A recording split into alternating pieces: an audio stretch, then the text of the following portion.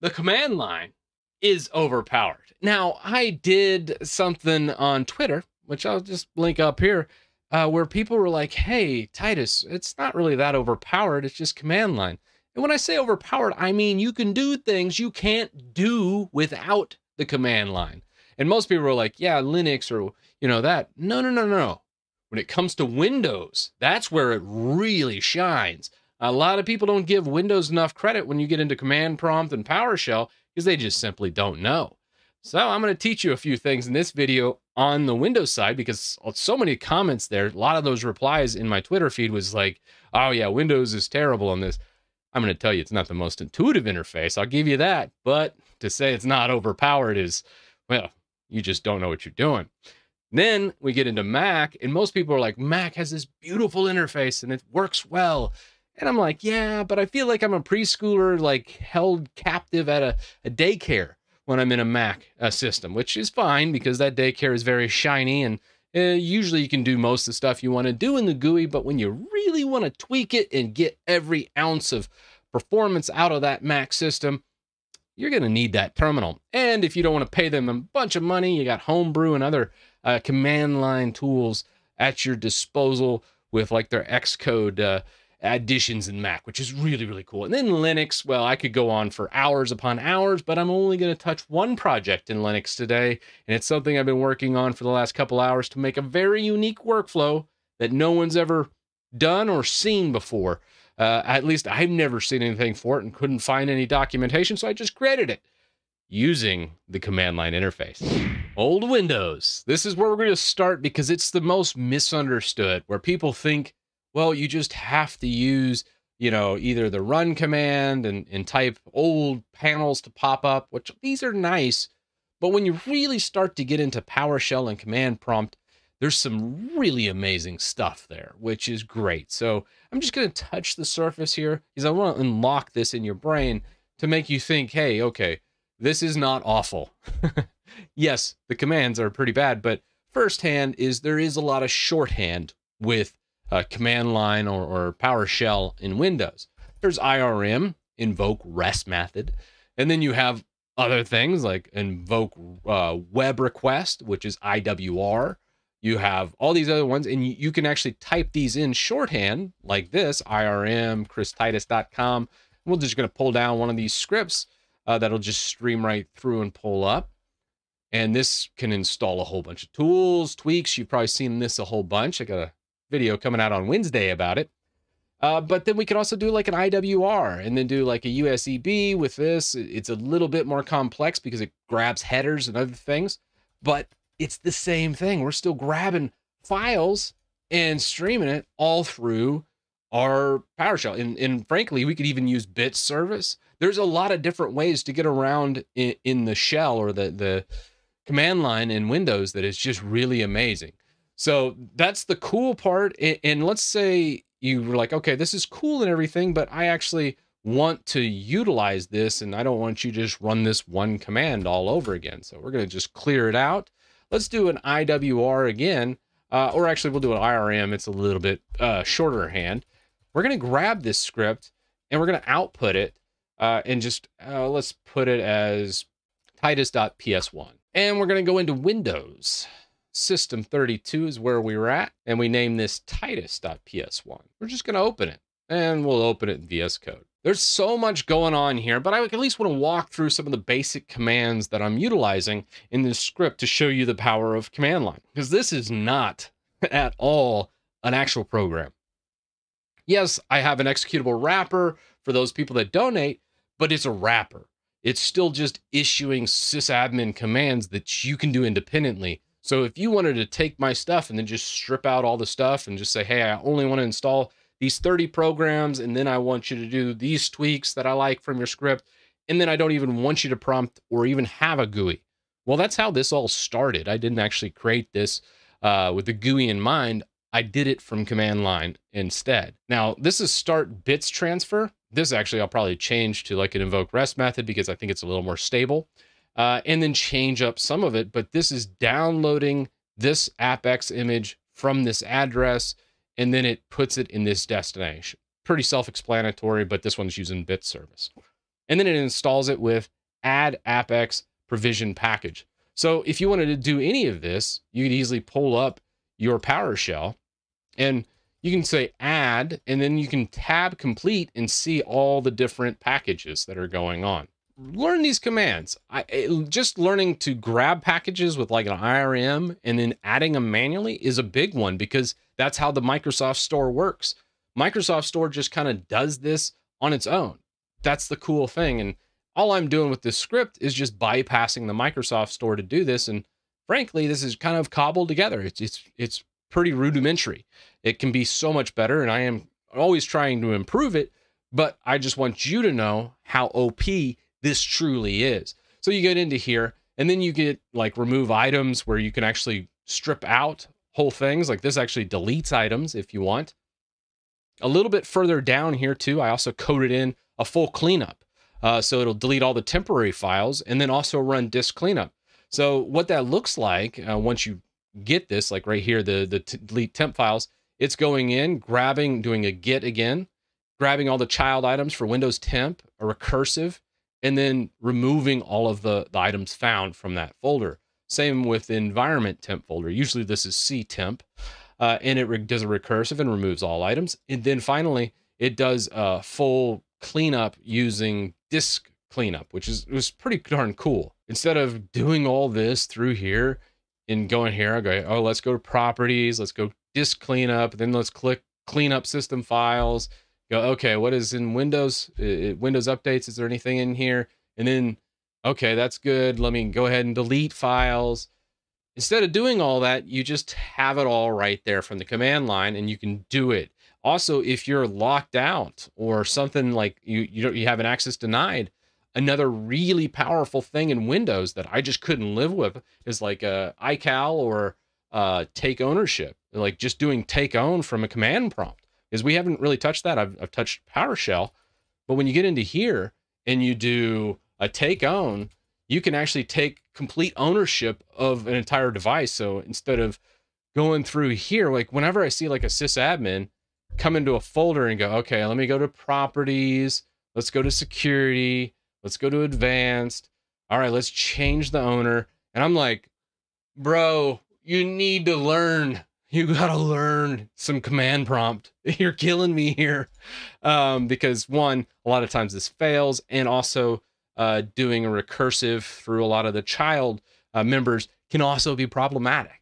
So you can completely take complete ownership of everything and also change those security things as well. Just to kind of show that command, I had an article back in 2014 that I did back when I run into cool little things, I just jot it down on my WordPress website at that time and just do a full take ownership. So this would actually take over ownership of entire drive, and then would also change and grant the administrator all access and reset all those perms. So this was one way to go through and basically uncluster F a drive that gets its permissions all jacked up, if you want to give like the administrators group access to all folders, which technically they should have. So that's one way to fix stuff, and I kind of go through, and you can also do this through different methods. Like you don't have to do command prompt, but it's a really good way to do it. And even more than that, I recently made a video about removing Edge completely, but I saw somewhere on GitHub, someone else had done something even better, and I basically took their work and added it to my project. And right here, it's just a batch file. This whole thing is actually the CMD to remove Edge completely from a computer. It'll go through, add a whole bunch of registry entries, and get rid of Microsoft Edge. It's absolutely amazing. I can easily come back into here. Again, we could either do a curl from right here, or we can go directly into PowerShell and do an IRM and then just paste that whole thing, do an output to edge.bat. And then we grabbed all that stuff from GitHub, again, using the command line, tossed it into sys32, or you can do like a CD and then like a tidally to go to home. And then we could do it here. So then it would be in our home folder, so we don't want to have to hunt for it. So if we go users, subscribe, you'll see edge.bat. And this does all these things. All these are command prompt. You can go through each one. Like this is adding registries. Now you could do this through PowerShell as well. That's the cool thing, is these registries, you could do like an add property and do the same thing. But to say the command line isn't good in Windows, I saw that so much on Twitter, and it's just so ignorant that I just have to correct people and tell you how OP this is, because it's something that without this, Windows would be unusable for me. I would just immediately go insane because of runaway processes, the ability to basically like Smart Screen and Defender. I've already gone on rants. I'm not going to go on it here, but there's a lot of things that Microsoft does to Windows that I don't particularly agree with. And it's my computer, it's my operating system, and well, I didn't actually pay for this one, and I still have to activate it, but I will. And since I paid for it, I should be able to do what I want. And that's what command line gives me. Without command line interfaces, whether that's PowerShell, whether that's command prompt, I wouldn't be able to do it. Now, Mac OS, I'm going to be real brief. This OS X optimizer, it's another GitHub project where you can see all this is done from Mac terminal. And these Mac terminals just basically go in and make all these changes that normally are not available to you in the Mac settings interface, which this is so important to have access to, whether it's performance, whether it's removing indexers. Like one of the biggest things I like doing is turning on and enabling performance mode in Mac OS devices. But even more so than that, indexing is probably the biggest thing that kills any operating system. I don't care which one it is. Whenever you have file indexing going on, that can be really problematic. So I usually disable motion and transparencies right there. And then I usually disable spotlight indexing right up here with MDUtil. This right here is one of the biggest performance tweaks you can do, especially if you're virtualizing Mac OS at all.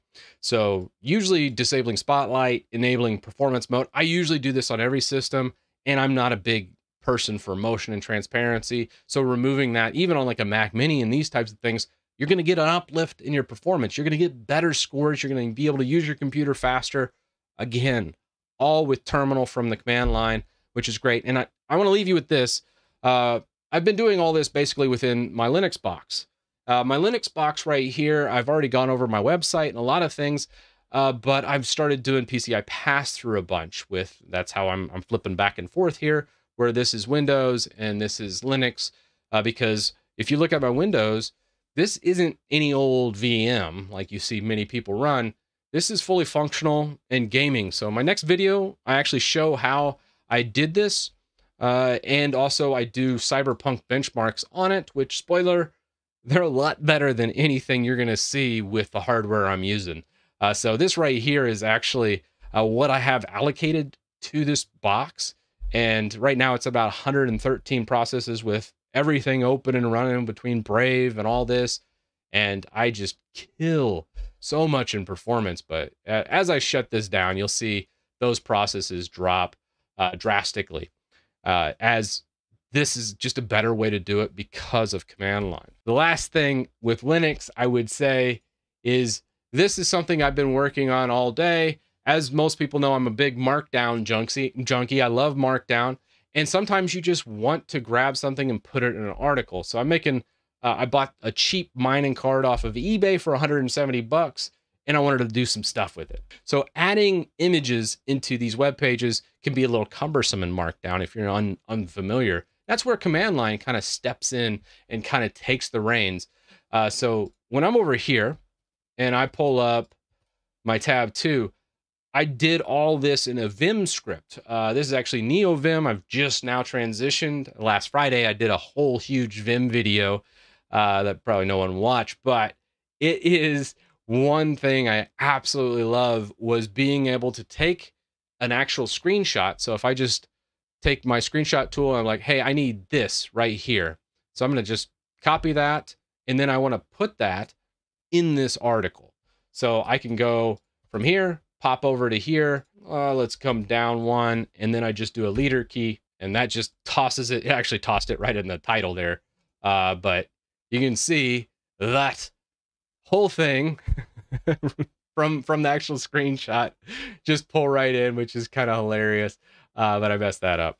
But we'll actually move that up to here, and we'll call this junk. And then we come back to here. You can see just adding all that in real time. And frankly, if I did it even more, and let's take that, put it side by side, and then I wanted a screenshot of this, do that, copying it to clipboard. All these scripts are running in the background because of the command line. That's what's powering all this. I come over to here. Let's go to the next line and then do leader keyed P. We'll name this one Vim. So what this is doing, just to let you know, it's all taking a couple seconds to do. Not only is it doing the formatting, once I take that screenshot with the GUI, it's bringing that into my script. And then the script itself, if we look, it's deconstructing that whole screenshot and putting it into my contact images directory. It's pulling that whole thing where the website resides and says, hey, you should be belonging to this one because it's in this file. So it properly names and categorizes the image for me. But before it does that, it saves it as a PNG, and then it runs it through a tiny PNG, which is actually a website with an API that compresses everything to a very minimal PNG state. And then once all that's done, it's like, okay, cool. And then it saves it on the website and then puts it right here. So then when I'm ready to deploy this whole website, I can just do a git push. Even though if I'm just flying through and not showing anything, it would only take me seconds to build out a website with a ton of images, all in Markdown, and be able to do this in seconds, all from the power of the CLI that's driving it. And that's all this really is when I say the CLI is overpowered or the command line's overpowered, it's what's driving your computing experience, whether you know it or not. And it's whether or not you want someone else to drive you or you want to drive yourself. And that's the thing about the command line. It's great. And when you need it, you need it. I specifically needed it when I got this PCI pass-through. It was a mining card with a bad VBIOS. Now, initially, I was like, okay, well, I've done VBIOSes through Windows before. I never did the Linux version, so I just tried to do it in Windows, and it ended up bricking my brand new eBay mining card. And then I took it, and I was like, okay, well, I'll take that, put it in Linux, and then I just force flashed the BIOS through the Linux one, and it came all back alive, and it was fine. But luckily, command line was there to save my bacon, where the GUI tool was just crashing over and over, going, hey, invalid BIOS, I can't even pull up this card. So that's the big thing about command line. Now, before you go, I do have a new shirt. This is something I've been working on. I wrote all this. I actually designed it myself, all using GIMP, free and open source software that's available on any operating system. Pick up yours today down below this video. That's not going to be a limited time offer. I'm going to start doing these in on demand, but I'm not using a Spreadshirt or Teespring. I didn't like the shirt quality, so I've actually gone with a different company called Bonfire. So these shirts should be a lot higher quality than you're used to from many YouTubers. And I hope you guys enjoy, and if you like it, great. You'll be seeing more designs and stuff. I'm going to pick up other stuff and have some fun. But with that, thank you all for supporting me and allowing me to just kind of geek out and do this fun stuff. That's what I love the most about YouTube, is being able to tackle all these really interesting projects and share it with the world. So with that, I'll see you in the next one.